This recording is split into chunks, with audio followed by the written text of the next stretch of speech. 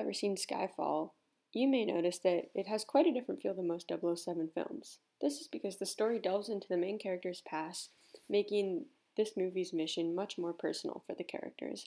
This time, MI6 isn't just facing the random villain of the week, who's trying to rule the world, or become super rich, or powerful. SkyFall's villain, Silva, is a figure from M's past, who's simply just out for revenge, nothing more. Does this make Silva a fantastic and refreshing villain, but he also perfectly encompasses the movie's overarching theme that no one can escape their past. A theme that is also expressed incredibly well through cinematography aspects such as lighting, camera angles, and wardrobe. Now for just a quick refresher of the plot.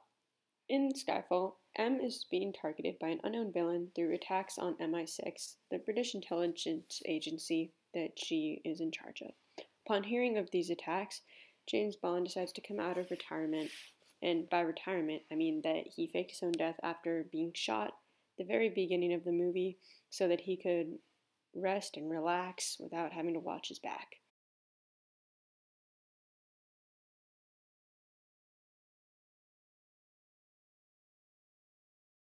So Bond returns to England and goes after MI6's attacker and is captured.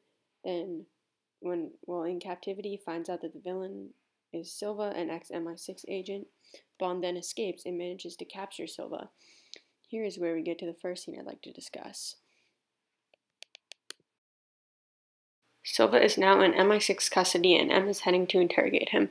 Silva is a representation of the past, more specifically M's past. In this scene, as you can see, Silva is wearing light cream-colored clothing and is very brightly illuminated, whereas the MI6 agents are all in the shadows and clearly stand out from everyone else in the room.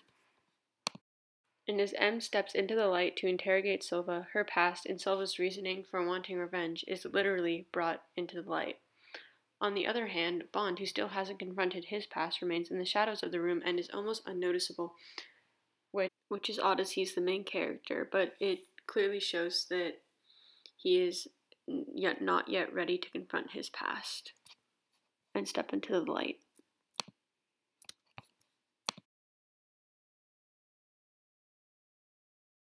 This, in combination with his placement in the very center of the room under a bright spotlight, gives him power and by drawing all the attention to him and making it quite impossible to ignore him.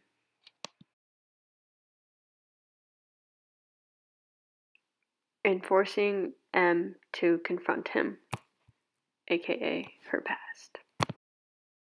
In addition to lighting in the scene, camera angles are also utilized to illustrate the film's theme. Despite being the one locked up in a cell, Silva seems to be the one with all the power in this scene because of the camera angles, which make him seem to be above the others, and the agents seem helpless in his presence. In addition to the lighting in the scene, camera angles are also utilized to illustrate the film's theme.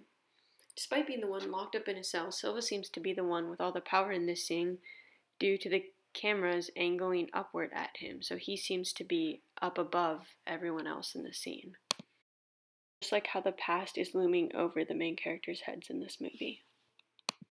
Furthermore, the placement of the camera makes it so that you can't see a door when looking at Silva, which gives the illusion of the agents being trapped in the room and leaving M with no other choice than to confront her past.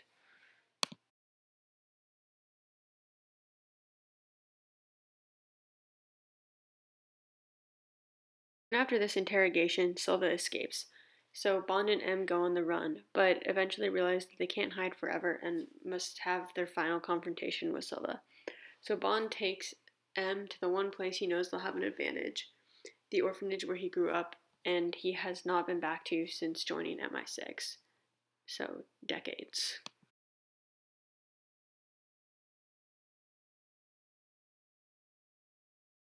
On the way home, there are various shots of the Scottish countryside and the orphanage, which are both representations of Bond's past.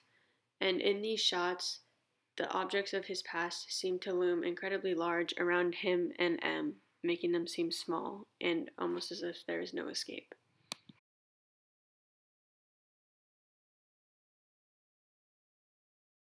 Reach the orphanage, Bond and M prepare for a battle, Home Alone style, but with more deadly traps. When night falls, Silva comes with armed mercenaries. They attack the orphanage. Long story short, this battle ends up with the orphanage destroyed and engulfed in flames. And as Bond is fleeing, the orphanage burns bright behind him. And despite the action being in the foreground of the screen, it's possible to ignore the past burning bright behind Bond, haunting him in the background, just as his past haunts him in this movie. And despite his efforts, he still cannot escape Silva and must face him. The final confrontation of the movie takes place in an old chapel on the property of the orphanage. Now that M and Bond have finally confronted their past, they are now have their faces in the light. In stark contrast to the previous few minutes of the scene, where they were both in the darkness as they were trying to escape. In the final confrontation in the chapel, Bond kills Silva just as he is about to kill M. As Silva dies, he falls to his knees right in front of Bond, and now the camera angle faces up at Bond, giving Bond the power, and Silva has none as he falls and crumples to the floor. Neither Silva nor the rest of her past can haunt her anymore, showing that the only way to truly move on and get his power back over the past, he had to deal with it. Unfortunately, even though they have finally dealt with their past, it still comes at a price. M's life. M takes her last few breaths. Her face is finally in the light, showing that she has dealt with her past and is ready to move on. Just as the light now engulfing the chapel is impossible to run from, quite literally, for M, so is the past. Once again, showing that no one can run from their past forever.